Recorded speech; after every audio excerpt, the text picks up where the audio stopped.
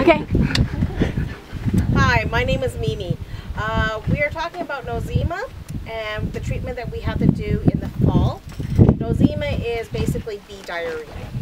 So we need to make sure that the bees are treated before they are winterized, because unfortunately bees hold in their poop during the winter and they won't poop inside the hive. So if they're holding all this diarrhea, it has to go somewhere.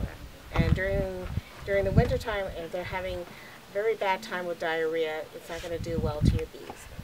Nosema is purchased. You can purchase this at Bee Made.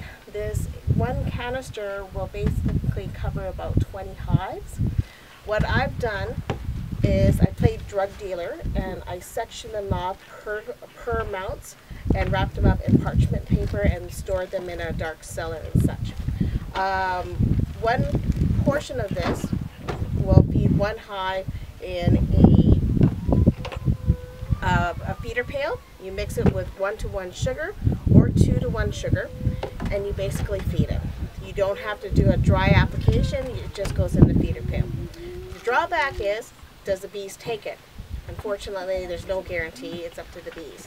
But the treatment is for this medication to go into a feeder pail, 1-to-1 solution or 2-to-1. I personally use the 2-to-1 solution because it's fall and the bees need the medication. The storage of this has to be in somewhere with no sunlight.